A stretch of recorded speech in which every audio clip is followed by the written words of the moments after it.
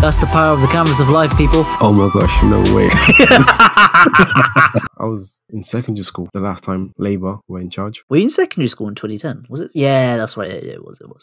Yeah, I was. Back in when year I nine, going was into year 10. Yeah, same. Just a year above from me, chubby boy. Outside. What was it? I was hanging outside the shops after school with a bag of Doritos, chili heatwave, and a cola iced lolly, and one other thing. Oh yeah, it was a big bar of chocolate cookie crumble Galaxy version. Very specific. Yeah, no, those used to be my 3 combos. Well, every single day. And I used to get this 25p can soft drink as well. Oh, those drinks, they shouldn't be legal. Well, why should they? What do you think about them? Why should they be illegal? They're sugar. It's 25p Coke. That alone should show you that it's probably not to be put inside your body. Not that it stopped us when we were young, but when you think about it, we used to eat some crazy things.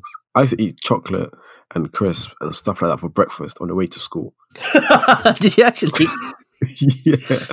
What the hell?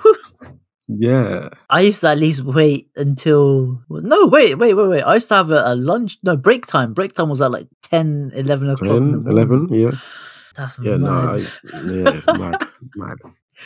Wow. But then think of our diet when we were younger, before, man, like, what's his name? Jamie Oliver. Yeah, but literally the year that I got into school, secondary school that is, they just switched it from chips and beans like every day to all this random ass, I don't know, salad. And they took the vending machine was the worst part. Like that's one of the coolest things about secondary school is that you finally get to use a vending machine. I remember it was like a taster day just before we went into secondary school. It was during summer, and they had these vending machines that were Coke, Pepsi, and I used to get so excited, simply because I was a young diabetic. But as I got to on the first day, we just got there and it was like what Appletizer and all these random brands that nobody heard of. Hurt me. I used to get my fix of Coke cans from the school vendor. People used to sell it in the playground. I was one of them. I don't know if you remember. Of course not. To be fair, we weren't friends in school, so still not friends now. We're not friends, we're bros. That's why. Let me finish it. Innit? Oh wow! Come on, bro. Moist. Yeah. You know, I've explained our story to a bunch of people before. They're like, "How did you and Rai become friends?" And I'm like, the funny thing is, I've known Rahi since we were in school. We went to the same school, but we were never friends. And then we ended up going to the same university and became friends there because we went to the same school, but we're friends.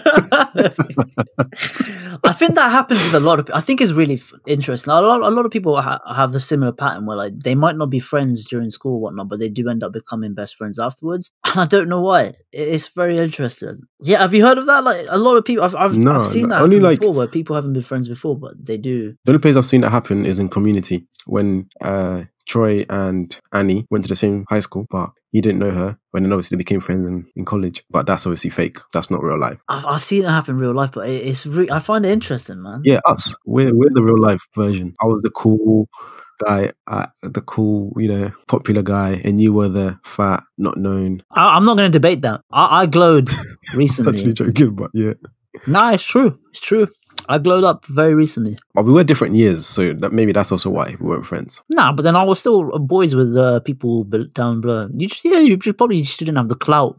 Well, I didn't have the clout. You didn't have the clout. Nah, I had clout. I might have been fat in school, but I still had clout. You did not have clout. I had clout, bro. You did not have clout. I had clout. No way. I had clout. Of course I'm going to have clout, bro. I was deputy house captain. So what? Oh my gosh, no way. Not deputy house captain.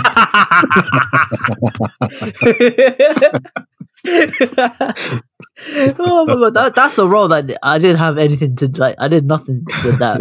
Like it's just a role to put on my CV. Do you know what I was deputy sports captain. No, deputy head sports captain. So there was a head sports captain, and then I was a deputy. So we were part of the senior prefect team who had to wear shirts and tie every day to school. So like with the head boy and I remember that stuff. Yeah. There was like a group like how did you feel? It was like normal prefects. It was I felt elite because I had to wear, because obviously no one else wore shirt and tie to school, but I had to wear shirt and tie to school. We used to look at these, like we used to be like, look at these.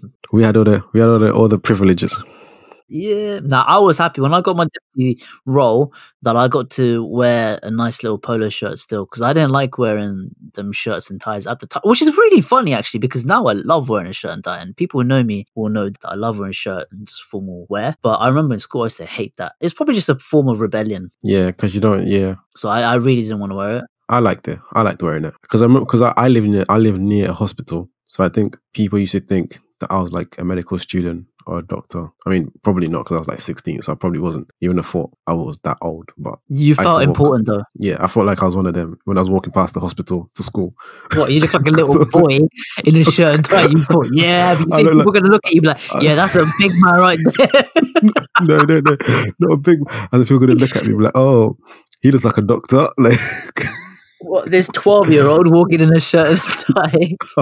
I was 16. The funny thing is, actually. yeah, we don't know, but hold on, like 16, yeah. If I look at a 16-year-old now, they look like a 10-year-old to me. Like they just look like a little babies. Like so, we might have looked, we might have felt and looked like we were old at the time, but people would have thought, look at that child. just think about how when I was in my final year in undergrad, I used to look at the first years like little kids. Like they used to look like fresh-faced little kids. Does that make sense? Yeah. Mm-hmm. So basically, when you're walking down in that shirt and tie, yeah, you look like a Like a little kid.